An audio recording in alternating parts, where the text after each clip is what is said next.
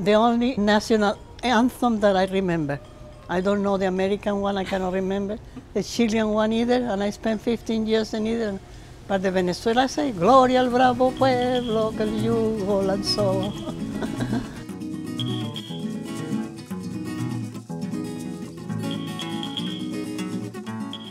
In Venezuela I did drawing, painting. I started in Venezuela really. I started sculptor in Chile. I do my work at this primitive, you can call it, because I'm not sophisticated. I never learned how to draw. I never won it because it's competition in the field. I work in gesso, plaster, and clay. So I was a reversing. I invented that thing. I don't know. That's what the teacher said, that I invented my own thing. Oh, I have to go back in my life story. We lived two brothers, my father and I, in one room. And I have a division where my session was. So I was miserable and I was ambitious. So I wanted to get out of that life. Well, I never got married really. He was a military in Venezuela. And I got pregnant with my son. So it's a very bad thing to go with a man and have kids and don't be married. You're out of the society. I have to run away from my house. He couldn't find me, my father. So he put the ad in the radio trying to find me. That was the worst thing that you can see. Get pregnant with a married man and single woman. Oh, that's X. So I have to run to Chile. So in Chile we were, of course, underground too. All his friends in Chile in those days, it was like a society of married men who has a lover and they got together. So I belong to that class. You won't believe it. It was a real thing, but it sounds like a soap opera. And I accepted because that was my life. My kids didn't know because they were too little. I left all the art because my life was more important than the art. In those days, artists don't leave anything. I wasn't enough to support me. My ex-husband or whatever convinced that I couldn't go to an art class, so he let me go to that. I started going painting and I got a prize. Then I saw an ad in the paper that a professor from the Yale University going to La Católica University. And they didn't require anything, so I applied. And I got there. Sewell Silman, my first great teacher that I have. So I got in the art, and I got very good reviews, excellent student. So, of course, that put my ego up there. So I say, oh, this guy from Yale thinks I'm good. I always wanted to learn something else. So after that, they sent another from Yale that was a sculptor, Norman Calvert. I fell in love with him because he was so handsome. And I've become his best student too. That's when I started sculpting. They made me think that I was worthwhile. I don't know, they might know something. So they started mentioning about my name. I was established as like a good student there. Then they said the third one, Paul Harris. And I started following his way of doing. And I started doing weird stuff. They have a show at the end of the year of the students that they have to present their work and that. And the dean of the art school called me and said, Magdalena, don't you think you shouldn't show that thing? That's not for here. Well, it was some legs plastered with gesso. But those times in Chile was strange. Anyway, so he said that I should not show. And then I debate, just like I always have those moments that you have to debate what to do. Should I pull it or not pull it? I say, he's my teacher and I'm studying sculptor, so I should go.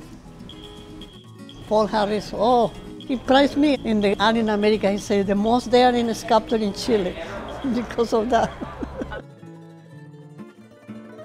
Portchester, New York. So I met Michael. I came to scholarship, the scholarship ended. We met and he wanted me to marry me and go to Pennsylvania with him. I said, I wanted to go back to Chile to see my kids. I was very lost. Then I decided to come back to America. So we got involved. So I had my space to do my plaster thing that I used to do. His father rented a place for us to work. He was a good businessman. He knew I was an artist from Chile. We had the sales twice a year. So that was my school in ceramics, painting to make the, meanwhile I have to take the kid, the house, everything. Even Michael used to complain that they turned the art in a factory. That was true in a way, because he produced and we had to make the money. Then I started reading about the ancient Aztecs. You know, they have such a big culture. I started studying with all kind of books. And my father-in-law bought a collection of the Japanese, all the antiques. So I copy everybody. And my daughter, Luisa, was with me to go to libraries, getting all the books and cartoons. Then I started comparing, training my eye, you know. And I see the Aztecas, they're all cartoons. Then I started mixing them up, my own thing. I didn't have a teacher, that's true. I was my own teacher. Well, I proved myself. Michael used to throw big pots. I don't know, we have an argument for something and he allowed me to do that. And I did. And the father got impressed. He loved it. So she's going to work and you do the pots. So I was happy to start that thing. So anything that I was available, I used it there. Everything. My neighbors, my family. It's a big surface. His mother is there, his father, everybody. Celia Cruz, you know who Celia Cruz is? Yeah. Washington, Bolivar, but I put Washington in the bottom and Bolivar in the top because one day we're fighting. So I also always use my work and my expression or whatever I feel like. My story always, my father when I was a child, it's all about my life. I'm very selfish. My family in Venezuela and my past. There is all the neighbors, everybody, most of them are dead. So all the women walking the dog, my neighbor across the street, some of them are alive. My daughter, everybody's there.